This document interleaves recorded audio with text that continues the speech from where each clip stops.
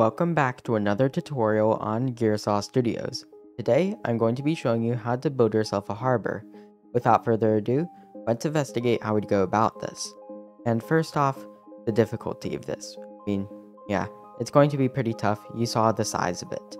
However, this really comes with a catch.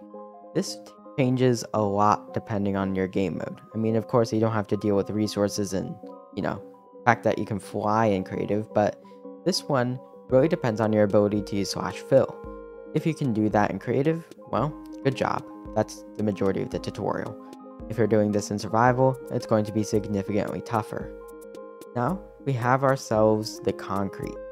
Pretty much this whole build is going to be concrete. We're going to have accents made of concrete, trains made of concrete, storage containers made of concrete. Pretty much the only things that aren't are going to be the chains, and then some iron bars as safety rails. Now, for your build location. Right here might look very picturesque and might seem like a very odd location. I could build so many other things here. But there's something that this location has that the other ones don't. And you probably won't be able to figure it out immediately. For reference, here's what another location might look like. Now teleporting to somewhere else in my world. Well, look at this location. You can see we have coastlines here. Of course, they're really close together, but that's because this world is a complete world edit mess. Well, what's wrong with these coasts here? These look like perfectly serviceable coastlines. The problem is, they're not flat. And when they aren't for long, or they're too close to something. Right here is copy-pasted, that doesn't count. But something like here, sure you can flatten it out, but it still has quite a bit of terraforming to do. You have to be very careful about where you place harbors. Making artificial land like this works really well for something. Considering the amount of dirt you probably need for excavation because harbors are usually near cities, it'll probably be your best bet. But occasionally you might find a gem of a coastline that happens to be flat enough for all this. Personally, I think this is, even though it's a very nice location and a little weird to put a harbor, I think this is the best place to put it. From here, make two boxes, and kind of like an L shape almost, where we have something going across here, where my cursor is going. That's our flat part, and then another going across here. And these are for two different parts. We have our main managing stuff here, and then we have our cranes and shipping containers here. And yeah, I know, this is a long clip, but outline those with blocks, and now you have a lot of your build already planned out. Right here, I have the giant outline. You can see a bunch of gray concrete squares with light gray concrete in the middle. One thing of note is the fact that you probably want to connect it fully with the terrain. It doesn't have to be a terribly complex connection, as I've done with the rest of my city, which only has two builds, that being the road and a hotel. You don't have to do anything complex for this. You can see a massive stone brick wall with grass on top suffices. Of course, you want to connect it up with the rest of the city, but since my harbor is completely disconnected, since I don't know how many city builds I'm going to put in here, well, this will have to do. And it's pretty cheap to do that, because here's the thing. With that specific design, it's only dirt and stone, that is if you're mining with Silk Touch. And if you're doing this build, you probably have enchantments. Look at its size. Connect it up with the terrain and do the large stone brick wall. And then we can start moving on to support beams. The designs for them can vary, but I generally recommend going to the edges, maybe extending it down by one, this, and then you will probably want to make it decently large, go all the way down to the ocean floor, and use light gray concrete along the way. Alright, we have ourselves all the grass connected up, large stone walls here and around. See, pretty easy. Then we have these giant columns. These columns are nothing particularly fancy. You can see, I extended this to make it 2 blocks thick.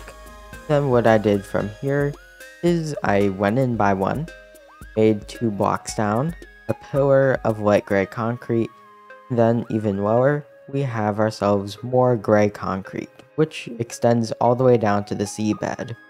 This provides the structural integrity that this build needs, and from afar, it looks pretty good. From here, you need to decide where is going to be your containers and where is going to be your cranes. You might want to look at real-life reference pictures in order to get an idea of what's more logistical in this situation, or whatever situation you have. From here, place down some blocks to designate where you want your cranes. These cranes should be at minimum 15 blocks wide, I'd say.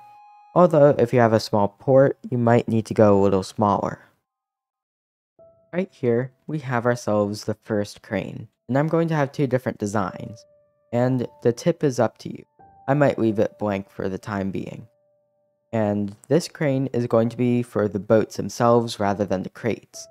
You can see a bunch of supports going into one rod here that could move back and forth hypothetically. No control room, and yeah, pretty simple. You just need to make everything too thick to make it more interesting. It goes back, and then it goes forward, and then we have the tower, X's for support, and then 4 platforms here. And in order to save yourself some time, especially if you do not have mods, then you might want to use the structure block if you're in creative. And this is a little intimidating at first, but what you want to do is navigate to the save category. You still have it on Bedrock, it will have a different interface though. And then make the relative position 0, 0, 0, and edit these numbers until it reaches the size of your build. And if it does not work, like it's going way over there instead of in the correct direction, then either invert the side, try it from this side, or set the relative position to a negative number to move the box. I'm going to probably make a full tutorial for this someday, but once you edit all the numbers in like this, then you can see that I've selected the whole build. Press the save button, the one in all caps, right here, and then you'll be able to switch to the load function. And this one will allow you to copy paste it much easier. All you need to do is type in the name again, click load, and then you'll have another crane. Do this a few times in order to maximize your efficiency, and you only have to build one crane at the end of the day, rather than several. Before moving on, one final change I need to make is removing these X's here on these parts. This rod needs to be able to move back and forth in order to carry the containers. Since usually you can't convince workers to carry a ton of steel at a time, yeah, you usually have to bring these along. Once you have these, then it's time for some of your crates before building one extra vehicle, that being a movable crane. Now, grab a concrete, grab a few for that matter, and now with your concretes, of course, use pretty much as many as you can, you want to build boxes. These boxes don't have to be terribly complicated. In fact, something like this, I'm going to use a little bit of structure gel here in order to speed this up on my end, because of course I have to make these quite often. Then extend it a few blocks out, and what do you know, you have a very simple crate. This might not be what you want. You might want to make it a little shorter like this. You can even include some writing on it. By writing, I mean some basic concrete. On either side, make it look like it has a logo on it, and what do you know, you have one crate. You're going to need a lot of these. I recommend about 30, or maybe about 10 for each crane. Stack them up, pretty much most precarious game of Jenga ever, and then you have yourselves the cranes here. We're going to include more over here as some storage before they get moved on to something like a road.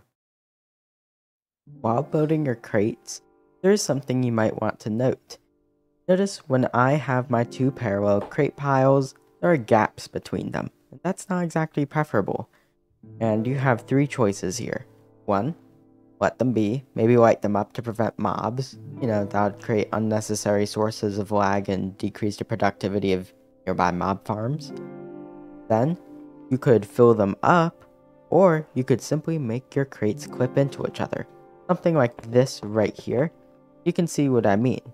It looks fine, and nobody's really going to care about that part. Might as well make some of them clip into each other if you're going to triple stack or double stack them. Since I'm making almost a pyramid shape, you know, like a log, minus the rails because, you know, these are too big and to hold still on their own, you get the idea here. Essentially, you want to make them clip into each other or fill them up. That way, you solve any mob problems and make it easier to build on yourself. I also recommend doing the text last. Since the thing is about the text, you have to bring out a new color and you don't want to be constantly switching your hotbar. Right here, we have our crates, and you can see both sides are textured, and for the most part, I hide the little detail how some of them are overlapping. The only part that's really noticeable is this one, but this one can also be hidden with the fact that both of these share the same logo colors. Whether you want them to be similar colors or more graffiti-like, how I've chosen, is up to you. But essentially, I recommend not leaving them bare. With that, now it's time for the rest of the build. You'll need more cranes. These ones you might want to have different colors to differentiate them. Maybe a slightly different size, maybe taller, shorter. Well, a bunch of different dimensions you can change. But you need more crates. And for my purposes, I'm probably going to copy paste these and swap the colors around since it's about to upload and I don't want to miss schedule. But you get the idea. You want to build these boxes, the length can vary, and this should take up most of your harbor, considering, well, these are crates, and this is what a harbor is for, moving crates. Here you can see I added more crates using different patterns by using terracotta, and then I have a new crane. First off with the crates, the surface is a bit more bumpy, and inevitably if all the crates are the same size, you're not going to fit it all together. This isn't Tetris. Because of course, you need to vary them a little.